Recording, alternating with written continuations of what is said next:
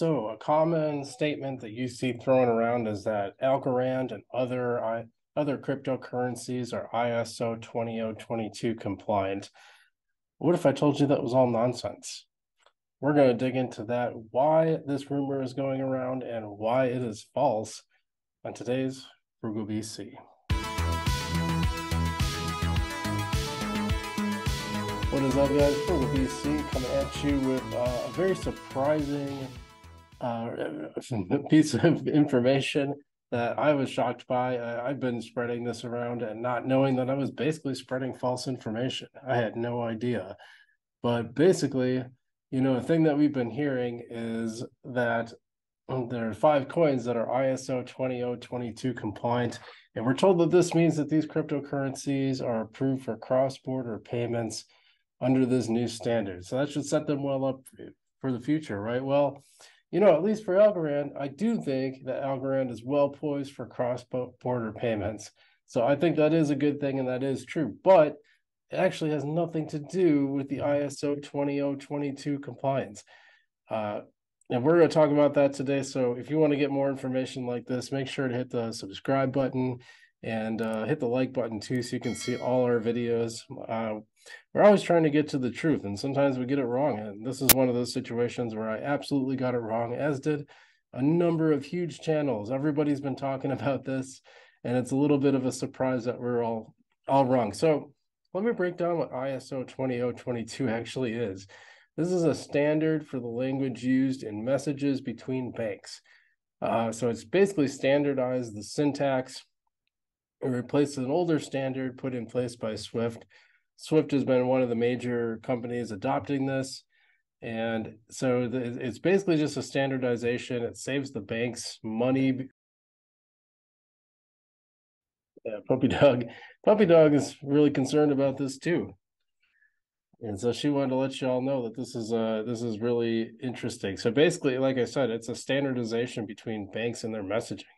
So what does that have to do with cryptocurrency? Well, yeah, that's the thing. It doesn't have anything to do with cryptocurrency. So this whole thing has been being spread around, and everybody, including the people in crypto, are just baffled how this statement came about. So, for example, this was first brought to my attention when someone pointed out Stacey Warden, Algorand Foundation CEO, Stacey Warden's statement on it when JT from JT Invest in You asked about it on his channel. So let's take a look at that. This next question is a little bit more of a highbrow question, I suppose, but the global financial messaging standards have been evolving over the years, and the European and American central banks have signaled that November of this year being the go-live date for the new standard ISO 20022, in which Algo is one of the 5 cryptos reported to be compliant with this new standard. How will this change affect Algorand, if at all? Yeah, the most important words in that question are reported to, because we don't know where that came from. Honestly, that is my honest answer for that. It doesn't make any sense, actually, that a layer 1 protocol of any kind, now us or the other 4, would be, ISO. It's a messaging format standard. Yep. So how would that be baked into a layer 1 protocol? I don't even really understand what that means. Now you could have a smart contract driven way that, if it didn't conform, maybe the transaction doesn't go through, or you could imagine somebody, and this is maybe not a bad idea for somebody to come up with a smart contract mechanism whereby this was kind of part of the if then statement. And you're not wrong. I mean, it's on the internet that we are part of it. We don't know where that came from. Yeah, so I watched that and I thought, whoa, what's going on here? Apparently this is just a messaging standard and has nothing to do with cryptocurrency. And I've tweeted about it, and it turns out that Algorand CTO John Woods is equally baffled, as you can see. So I tweeted that maybe John Allen Woods could weigh in here. Or does anyone know the origins of the compliance story? And John said no idea. He's just as baffled as everybody else. So where did this come about? It's really confusing. It's still a bit of a mystery, to be honest. So one thing that happens though is that someone puts something out there, people like it, they retweet it, they repeat it, and it goes on and on again. I mean, major channels like BitBoy Crypto and Altcoin Daily have talked about ISO 20022. It turns out it's basically completely nonsense. Now, Algorand does have partnerships with a lot of these major players who are adopting that ISO 20022 standard. And so it is likely that Algorand will be a major player in these cross-border payments. Take a look at this. This is on the Algorand.com website.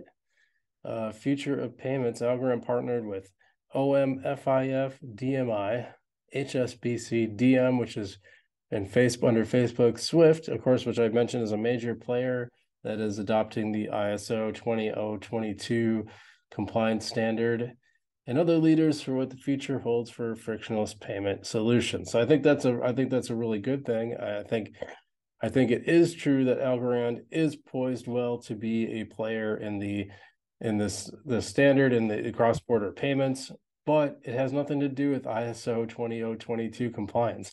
Now, one other thing that people pointed out is that the note system in Algorand does allow for that standard to be used in the notes, so that might be something. But otherwise, it really doesn't have anything to do with anything. So when you see that list, and then one other thing I wanted to point out is that often I've seen that XRP is certified to be ISO 20022. It's ISO 20022 certified.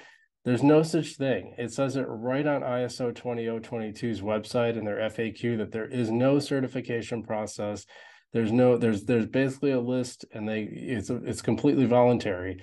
The reason you submit to this is that it makes it easier for you. It makes it more cost effective for you as a bank to use this one standard. And if everyone is on the standard, it makes it a lot easier. But there's no certification process whatsoever. So if you see that anywhere, that is complete nonsense. All right. Well, I just want to make this video because I think it's really important to put those rumors to bed. I'm disturbed that I've been talking about this the whole time and it turned out to be nonsense. But the one thing we're always going to do on this channel is correct our mistakes and learn from them. And I'm learning from them. I'm trying to think about what I could do. I guess I need to do more research when I hear stuff like this and like dig a little deeper.